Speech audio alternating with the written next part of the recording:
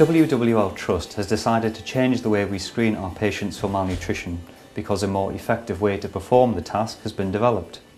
The Malnutrition Universal Screening Tool, or MUST, has been designed to help identify patients that are malnourished or at risk of malnutrition, and its use has been endorsed by the National Institute for Health and Clinical Excellence. Malnutrition is important because such patients stay in hospital for a longer time, they are more likely to be discharged to healthcare destinations other than home, and their likelihood of recovering from an acute illness is worse. MUST has been evaluated in many healthcare settings, including outpatient clinics and hospital wards, and its use was found to be easy, rapid and consistent.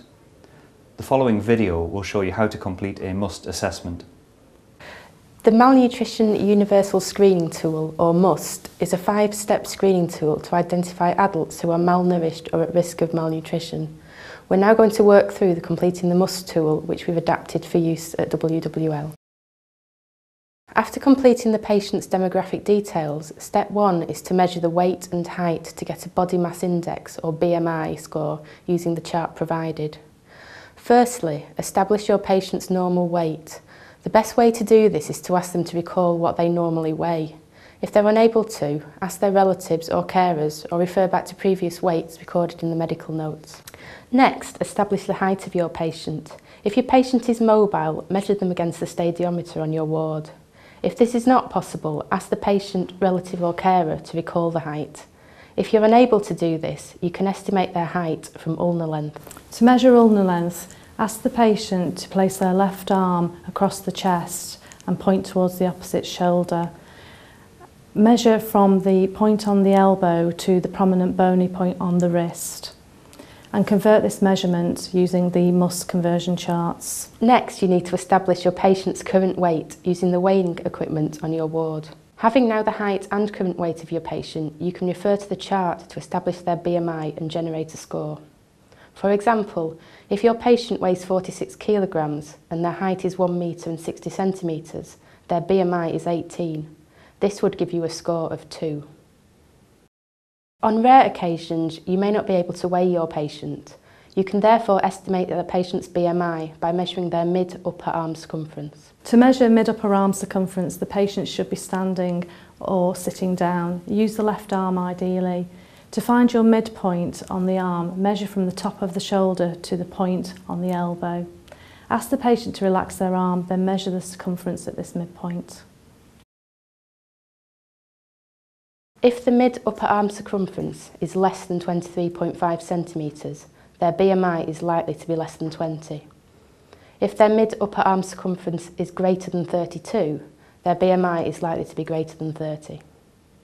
The use of mid-upper arm circumference provides a general indication of BMI and is not designed to generate an actual score for use with MUST. If you have to use mid-upper arm circumference measurements and are concerned about the estimated BMI, contact the dietitians for further advice. Step 2 is to note the percentage of unplanned weight loss and score using the table provided. For example, if your patient normally weighs 70 kilograms and on weighing them in hospital they now weigh 65 kilograms, this is a weight loss of 5 kilograms or 5 to 10%. This will generate a score of 1.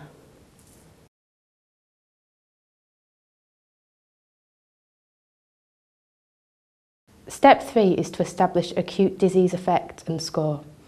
If your patient is acutely ill and there has been or is likely to be no nutritional intake for greater than 5 days, they score a 2. Step 4 is to add the scores from steps 1, 2 and 3 together to obtain an overall risk of malnutrition. This score can then be used to follow step 5, the care plan, provided at the bottom of the screening tool. Step 5, the care plan. If your patient scores 0, they're classified as low risk and would just need routine clinical care. This is indicated on the MUST screening tool, but generally covers offering help and advice with feeding if needed, using appropriate feeding tools, helping with positioning and sitting out for meals, weighing weekly and rescreening weekly, and documenting your action taken in the nursing notes. If your patient scores 1 using the MUST screening tool, they're classified at medium risk of malnutrition, and we ask that you complete a food and fluid chart for 3 days. Continue to weigh weekly and repeat the nutritional screening tool weekly. If inadequate intake is taken and the patient is managing less than half of the meals, please offer non-prescribable supplements such as Complan and Build Up twice daily. If your patient scores 2 or more on the MUST screening tool, they're classified as being at high risk of malnutrition. So we ask that you follow the care plan for the medium risk patients and refer to the dietitian. And finally, any patients to be commenced on artificial nutrition, e.g. nasogastric feeding, parenteral nutrition, must be referred to the dietitians. The MUST tool is to assist your assessment. If at any stage you're in doubt, use your clinical judgment. The dietitians and the nutrition team will be happy to advise you if you have any concerns or queries. Thank you.